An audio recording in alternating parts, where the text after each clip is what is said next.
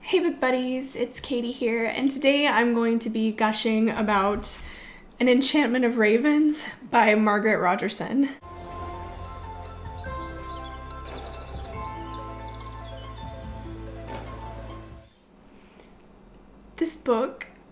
This is a YA about a girl named Isabel who lives in a village called Whimsy, which is perpetually summertime, and there are fair folk who often visit Whimsy in order to purchase craft from the humans. So craft is anything that you can make from nature. So like clothing or food or writing. And in Isabel's case, she is a portrait artist. And so fair folk often visit her to get their portraits painted. And in exchange, the fair folk grant enchantments to the humans, and these enchantments are usually pretty twisted. It's kind of a monkey's paw situation. You have to be very careful about the way that you word your wish because the good neighbors are mischievous. Then one day, the prince of the autumn court, Rook, visits Whimsy after decades. He's usually off on the wild hunt. He's very busy defending the autumn lands from the winter lands, and so he doesn't visit Whimsy often at all. But he comes to Whimsy to get his portrait done by Isabel. And it takes Isabel a couple of weeks to get his portrait done, and in that time they become very good friends. They have a nice rapport with one another. Isabel accidentally thinks, "Have I caught feelings for this autumn prince?" Yes, she has. But it's okay because they haven't technically broken the good law, which states that a mortal and a fair one are not allowed to fall in love, or else they will be torn limb from limb by the other fair folk because they're brutal. Because Rook doesn't feel that way about her, so it's fine. It's just a little crush. No big deal. So she paints his portrait, and she thinks she'll probably never see him again because he'll be off on the wild hunt again, doing his autumn court thing, and he probably won't come back to Whimsy until after she's dead. Little does she know that she's such a talented artist that she accidentally paints mortal sadness in his eyes. So when he reveals his portrait to his autumn court, all of the fair ones pounce at this opportunity because any show of weakness and you're done. So now his place as prince is under fire and they might kill him. So he decides, I am going to frame her. I'm going to say that she did this on purpose and she was trying to sabotage me and she lied in her painting of me. So he comes to kidnap her and take her to trial for sabotaging his life. However, they never make it to the autumn court because as they wander through the woods, different things happen. Adventures, misadventures, feelings. I just finished this book like an hour ago, and so that's what it's about. Now I'm gonna gush. But before I gush, look, I made this. Please compliment me. So this book was wonderful. It might be my favorite book that I've read this year. Do I dare say that? I think I do. When I was describing it to my partner, I was feeling like it was kind of episodic, and he was sort of like, I don't really see the draw. It's hard to explain. You just have to read it. I'm sad that this is a YA because I'd like to read this sort of book where the main character is my age. I've been searching desperately for a book that feels like this, where the main character is my age or older. There's nothing wrong with being an adult and reading YA novels, obviously. I want to go into the woods and fall in love with a creature. Isabella is only 17. I'm 24. I'm decrepit. Well, I say I'm 24. I'm ancient. I am as old as the sky, old as the moon. I can be hunted and trapped. I can even be killed if I leave my forest, but I do not vanish. Sorry. Last Unicorn, anybody? It's one of my favorite films of all time. You should watch it. I'm ancient. Isabella is 17. It makes me feel bad about myself. Now, Rook is also ancient, so it's okay. Let's talk about Rook for a minute. He's so sweet. He can turn into a raven. A raven. An autumn court fair one who can turn into a raven. When Isabel asks for an enchantment from him before all hell breaks loose and he comes to take her away, because she painted mortal sadness in his eyes, she asks for something that's subtle but that she could still notice that would indicate when she or her loved ones are in peril. Usually the fair people, like I said, they like to twist your request, but Rook isn't like that. He would never do that. He's too nice. So he decides to do ravens. You know, like, you can count crows to predict what's about to happen to you. 1 for sorrow, 2 for joy, 3 for a girl, 4 for a boy, that kind of thing. Except with ravens. And it's 1 raven, you're in trouble. 3 ravens, you're in a lot of trouble. 6 ravens, you're going to die. And at first Isabel thinks, well, that's a little conceited of him, ravens. He can turn into a raven, like, is he that much of a narcissist? And then after he leaves, she realizes maybe he just wanted to make sure I had something to remember him by. Because they were really good friends. Rook. This is a Rook stan account now, this YouTube channel. I'll only make videos about Rook from now on. He's also funny, because, unintentionally funny, because he is a good neighbor. So mortal things kind of escape him sometimes, and he just says little fair one things that just make me laugh. I can't explain it. There's a scene where she's really hungry, and fair people don't need to eat as often as humans do. She's really hungry, and this is when he's still kind of frosty to her at the beginning when he's going to take her away, and she says, I'm hungry. If I don't eat soon, I'm going to die. And she's just kind of exaggerating, but he doesn't catch that, and he goes, you'll die? How can this be? There's another scene where he needs to stay a raven for reasons, and he doesn't want to stay a raven. He finds it kind of demeaning at the time, and he wants to be his full form. And the way that Isabel convinces him to stay a raven is by saying, you're such a pretty bird, such beautiful feathers, such a pretty bird. And then he stays a bird. I love fair people.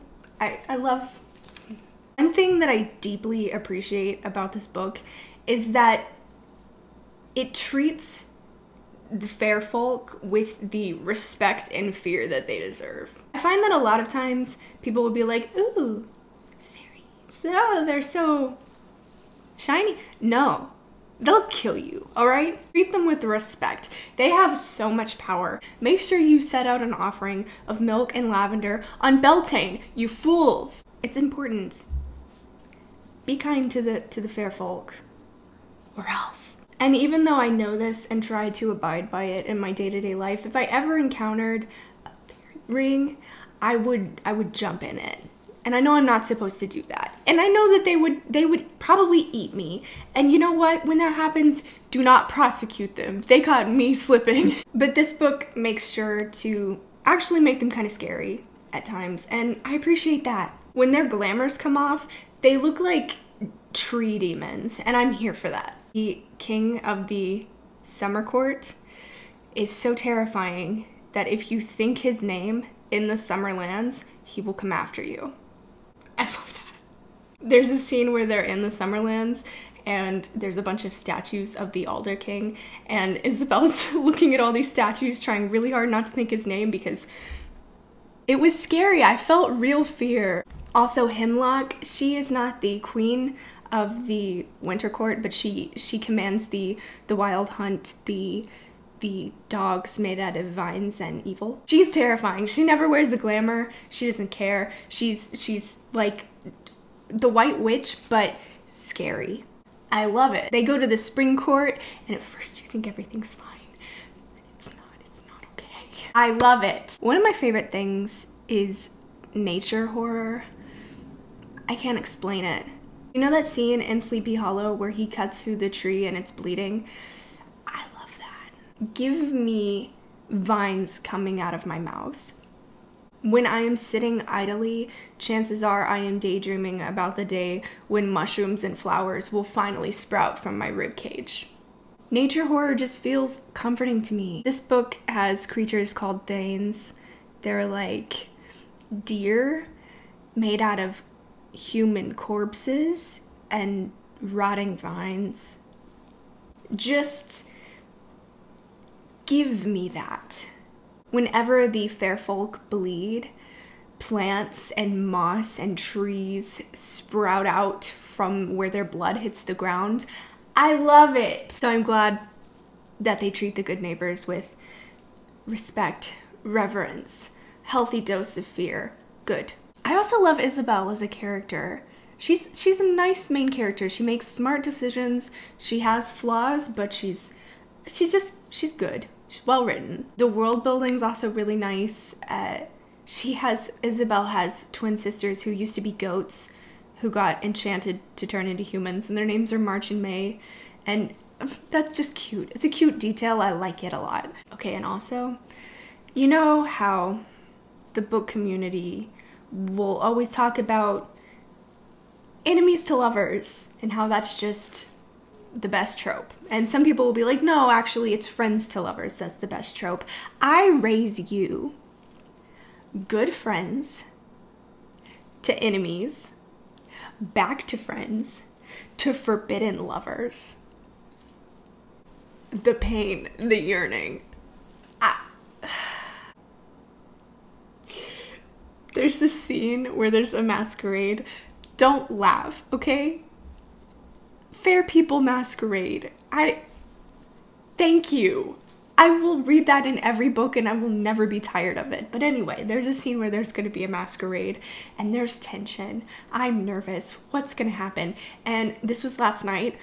I couldn't pick the book up. I was scared. I was shaking. I was crying because I thought things are about to go down. And I couldn't pick the book back up until this morning because the tension. Also, the writing is just good. It's very cozy. It's very autumnal. These are my favorite things to read. I'd like to feel that I am in an autumn forest and, you know, you drink some apple cider with it, you snuggle up in a blanket, everything is lovely. And that's how this book feels. Even though I was like, a lot of the time, it was also very cozy, comforting, safe, warm. Also, can we appreciate this cover for a second? Look at it. It's so pretty. This is a really pretty cover. I love that we're kind of getting back into illustrated covers, especially with YA. You know, there was that whole era where YA covers were all the same girl who was beautiful and she was a very talented model, but she would be like, and it would be like, the novel would be like Kiss of Death or whatever, and she'd be holding a rose and it's like black with like the lighting. That was cool and all, but I love seeing colorful illustrated covers. I like the artistry of it and I'm glad that it's coming back. This book. And I've been looking for this book for such a long time and I picked it up on a whimsy. Because it was at the used bookstore for $5. So I was like, pretty cover, $5. But I've really been searching for a book that writes the fair folk in a way that felt right to me. I've tried to read like Court of Thorns and Roses. I know everyone loves that book series, and that's okay. I have really good friends on here who I would not like to disparage in any way, but it wasn't for me. I really enjoyed the first half and then I really hated the second half and couldn't continue this series. And maybe someday I will read it again. Oh, that's a good idea. I'll read it again. I'll make a video. I'll stir the pot. I'll add some drama to my channel. That's a great idea. But I didn't actually enjoy the experience of reading it at all. I've tried to read Maggie Stiefvater's books featuring fair people and they're okay, but again, something is off. And weirdly, I haven't read any Holly Black. I don't know why. I need to read The Cruel Prince. But is he really cruel? I kind of want him to be nice. Like Rook is nice. Rook. Like I said, I like to read a lot of adult fantasy. I'm searching. And I read Grace Draven's book, which was Radiance. I read that recently and I liked it, but it didn't have quite the angst. Like, the angst was there, but not really. And the angst was there in this book. I appreciated it. If you know any other books kind of like this, let me know, especially if the main character is, you know, like 24,000 years old like me. That would be really nice. I want to go on adventures. Am I too old to go on adventures? No. All the main characters of Tolkien's books are like firmly in adulthood, so it's fine. Is this a review or is this incoherent nonsense? I just loved it. So anyway, you should read it. Thank you so much for watching. I hope that you're all having a great day. And if you've read this book, please let me know what you think of it in the comments. Anyways, thank you again. And I will see you all again very soon with a new video. But until then, happy reading.